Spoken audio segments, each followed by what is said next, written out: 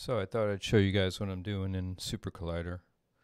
Working on a piece for solo acoustic bass, contrabass for my friend Evan. So we're doing some FFT stuff, which is fast Fourier transform. And basically what it does is it splits the sound into composite simple sine waves. So it takes all the partials of the overtone series of a particular sound, and then you can kind of take it apart. So I'll play the original sound and then I'll show you what I'm doing with it. So first we have to boot the server, which I think is already booted, yeah. And then what we do is we decide what the size of the window is going to be for the FFT process.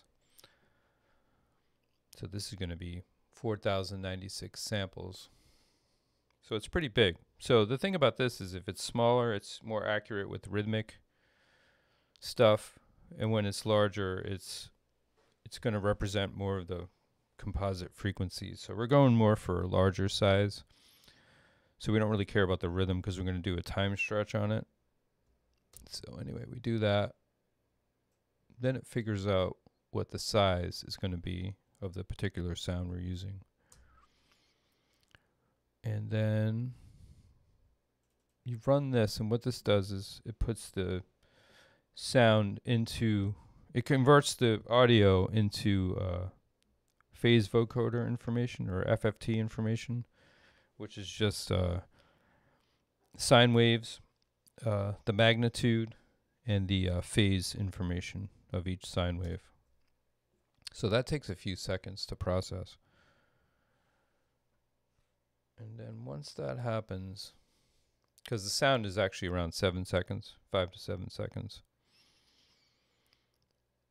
then I created this synth-def, which is going to separate the bins. So each bin is kind of a, my understanding is that it's a kind of a filter, a very narrow bandwidth filter. It's just going to represent one or two. So if it's one bin, it's going to be actually one sine wave. So there'll be thousands of bins in the sound itself, but we want to kind of isolate different bins, and I'll show you what I'm doing here. But let's listen to the original sound first, which is this. It's just bowing really hard on the, I had him tune down the E string to C. So this is just in one channel for now, but don't worry about that. We're going to pan it out and stuff. So he's playing kind of close to the bridge and pretty hard, so we're getting a lot of the overtones with this sound. So then I run this task here, which is going to, just a little bit about what it's doing. It's kind of a recursive function, so it's going to do this thing 100 times. So it's going to randomly choose between different wait times for each sound that it fires. And then it's going to choose between the bins to start with. And I kind of went all the way up in odd numbers up to 69. And then the end bin is where it ends. So if it starts with bin number 1, it's going to choose to play 2 to 233 bins above that.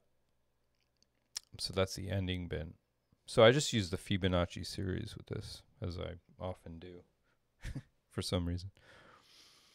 But yeah, and then it just fires that, and then it waits at a certain wait time here. It's going to choose between these wait times, then it's going to fire again. And it's going to do that 100 times. Now I'm also doing a time stretch here. So the rate of playback, if it's just 1, it's going to play the sound file at the same rate. So we could actually try that. Or we'll do a faster rate. We'll say a rate of 2. So that's going to be twice as fast as the original sound. So let's do that and hear what that sounds like.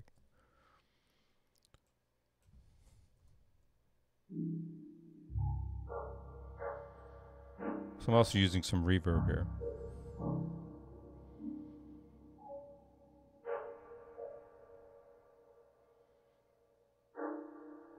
So each one of those is the bin, and it's choosing a certain number of bins.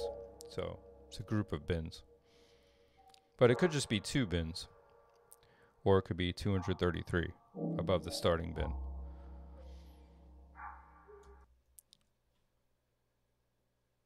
So what I did was I made the rate a lot slower, so we kind of we're stretching it out too.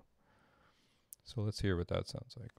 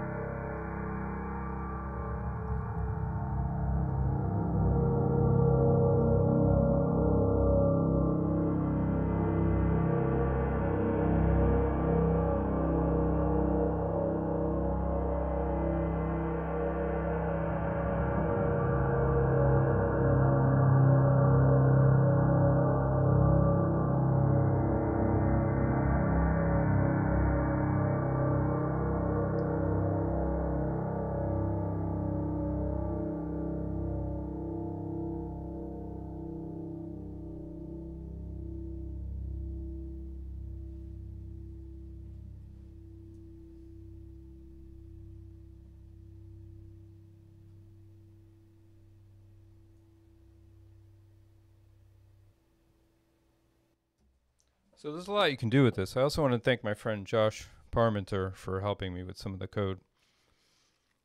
I've been using Supercollider for quite some time, but I'm still not at a super high level with it. But I really like the power of the language. I also do C sound too, but yeah, this is kind of what I've been using consistently the most. So just to further demonstrate what we'll do one more thing and then we'll call it. But say if I just want to use the first up to the 5 bins here, 1 to 5, it's still going to choose. Well, let's limit our choices for oops. Choose. Let's limit our. Why is that capitalized? Caps lock. Also, for the end bin, we're going to just have it be just 1 bin. So you can just, or we'll do 2 bins. So you can kind of hear what adding 1 bin, what just a couple bins sounds like. It's going to be the earlier partials of the sound, so the fundamental up to like the 4th or 5th partial. But this doesn't exactly represent the partials. So it's more the bins. So the bins are spaced evenly across the whole thing. So that's how that kind of works. So this could only be 1 or 2 partials really, but we'll see. And then let's also change the rate back to 1, just so we can keep it simple with that. So this is just the very lowest partials.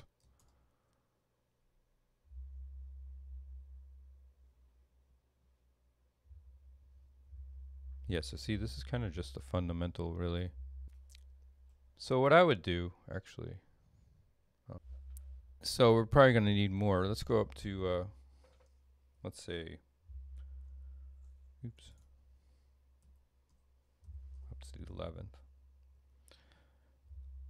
So the reason why there's so many bins is because we use such a large FFT size, which gives us a better representation of the sound itself. So let's try it now that we have a few more bins in here.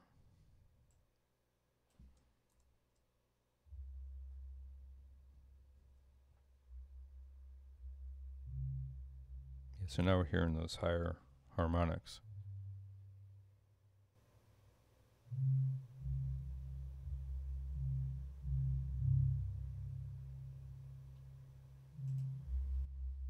Let's go higher.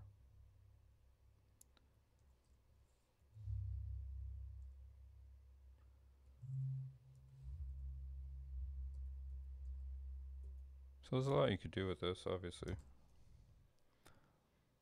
Let's try this.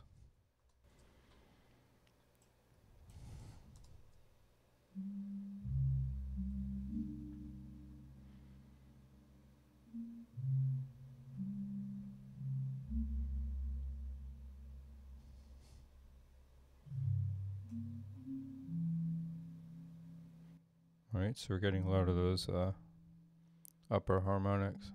Wish I could bring this.